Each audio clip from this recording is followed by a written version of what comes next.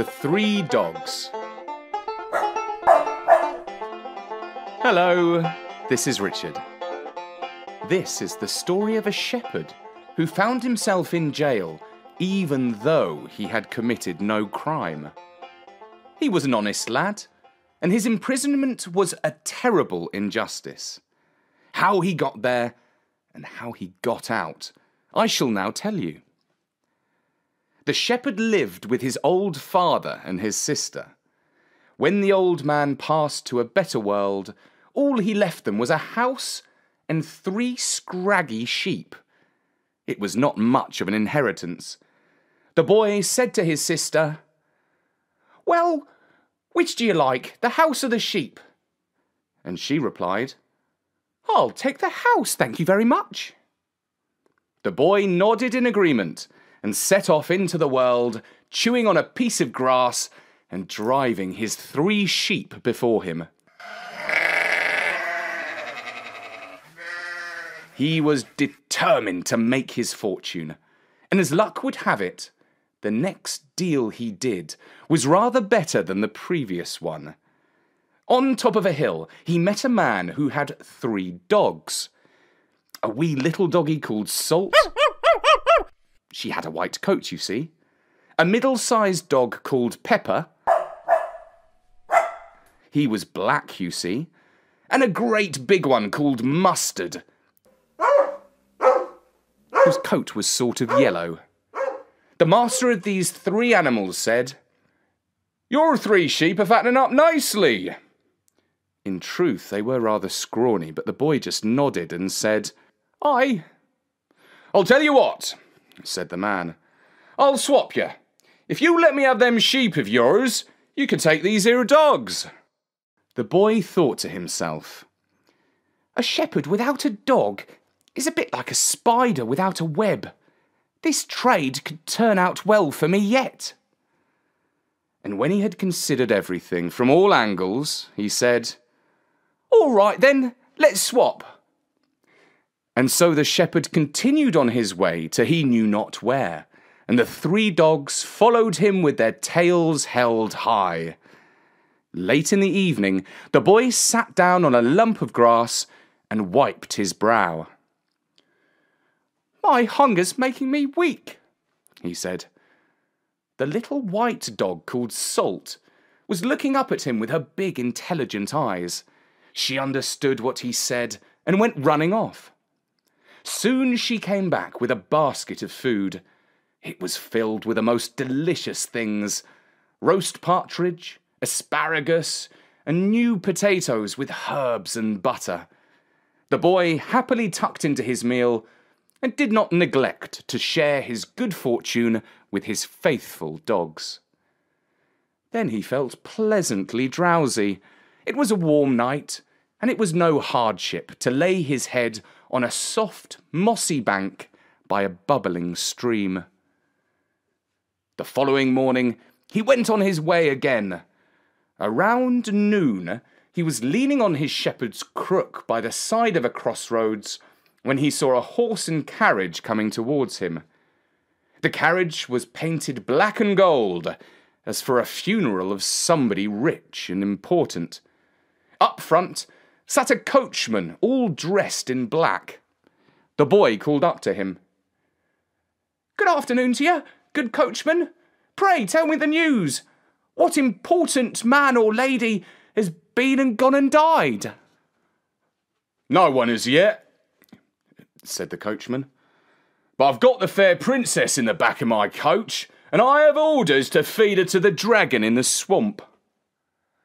"Good gracious," said the boy. "Why would anyone want you to feed a princess to a dragon?" "No one wants it," replied the coachman, "apart from the dragon that's greedy for his food. He says if we don't give him what he wants, he'll breathe fire and pestilence on the city. And what he wants is the princess. He won't take no other lesser lass in her place. Very firm he is. Only the princess will do for him. So I'm sorry to say, she's for it." The boy could not see the princess, for the curtains were drawn tight over the windows, but he could hear her sobs. Oh, nobody loves me. How could you? This will not do. This won't do at all. Oh. He came over all hot and furious at the injustice. How dare a dragon get above himself and start demanding a princess for his lunch? "Let me ride along with you," said the boy, "and I'll speak to this dragon and tell him how to behave himself better." "As you like," said the coachman, "but I dare say he'll just breathe fire and pestilence on you." "I'll take that risk," said the boy. And so the coach rumbled on. When they reached the edge of the swamp, the boy jumped down and rejoined his faithful dogs who had followed behind. They heard terrible rumbles, as if from the very core of the earth. But actually, it was from the dragon's tummy. Eventually, they saw the beast himself. A horrid, ugly, winged serpent he was, with the nastiest breath you ever did smell. The little dog yapped. The big dog barked. And the middle-sized dog, called Pepper, dived into the swamp and went scrambling towards the monster. When he reached the dragon, a terrible fight broke out. From where the boy and the coachman were standing, it looked as if the dragon was sure to win. But Pepper got the swamp creature by the throat and killed him. When the job was done, he ran back to the coach with one of the dragon's enormous teeth in his mouth. He dropped the gift at the foot of his master, who rewarded him with no end of praise. The coachman said, "Well, well, the king's sure to be pleased as punch when he hears how his daughter's been saved from a terrible fate." "I expect he shall be," said the boy. "And now I'll be on my way, because I'm impatient to make my fortune." And with that, he strode off, followed by his faithful dogs. The coachman drove the princess back to the palace, where he went directly before the king to explain how things had turned out. "I'm happy to say, sire, that there was no need to feed the princess to the dragon of the swamp, because I gave him a good talking to, and when he wouldn't see no sense, I sorted him out good and proper. He won't be troubling us no more, nor anyone else for that matter." "Oh, good heavens! What surprising and wonderful news!" exclaimed the king, wiping a tear from his eye. "I expect you'll be, wanting to give me a reward," added the coachman, just in case the king, in his joy, had overlooked what was right and just. Yes, you shall have the hand in marriage of my daughter, whom you saved so gallantly," said the king.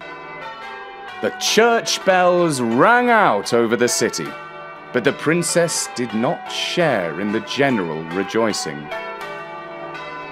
"Marry that brute of a coachman!" she exclaimed. "I'd rather be fed to the dragon." The king could not go back on his word to the coachman, but seeing his daughter so distraught, he agreed to postpone the ceremony until she had recovered from the shock of recent events. Soon after, the shepherd boy came to the city. There he heard from an innkeeper that there was to be a royal wedding.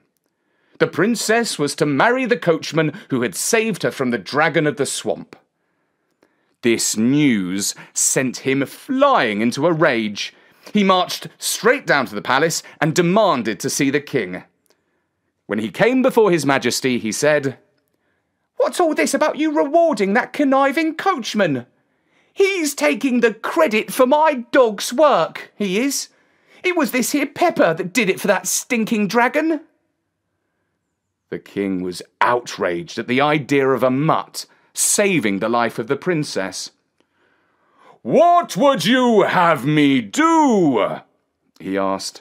"Marry my daughter to your dog?" "I'm not asking for nothing," said the boy. "Just don't tell no lies, that's all." The king signalled to the guards, who slung the insolent lad into prison. And that is how, as I said at the start of the story, an innocent boy was punished unjustly. But I'm glad to say that he did not rot in jail for long. Pepper ran off to fetch salt and mustard. Just before dawn, the 3 dogs came to the prison. Salt brought food for his master, and Mustard wrapped his powerful jaws around the bars of the cell before tearing them out. Oh, how pleased their master was to see them, and how they happily licked his hands and face. Now the boy was more angry than ever at his treatment. He marched out of the prison and up to the palace. No guard could prevent him entering because Pepper and Mustard growled at them so fiercely, and Salt yapped around their ankles. Most of the palace was asleep, but the boy was in no mood to wait for anyone to wake up, not even the king. He went directly to the royal bedroom and barged his way in. Pepper jumped onto the chest of the snoring monarch and woke him with snarls. The boy drew the curtains to let in the early morning light, before going up to the bed, shaking an enormous tooth in his hand. "Look at this here fang! It was Pepper that took it from the mouth of the dragon! Now do you believe us?" Yes, I believe you," said the king. "Only get this creature off me." "Gladly," said the boy, who let out a whistle which Pepper instantly obeyed. Later that morning, the king spoke to his daughter, who confirmed that it was true. She had indeed heard a great deal of barking when the dragon was being slayed.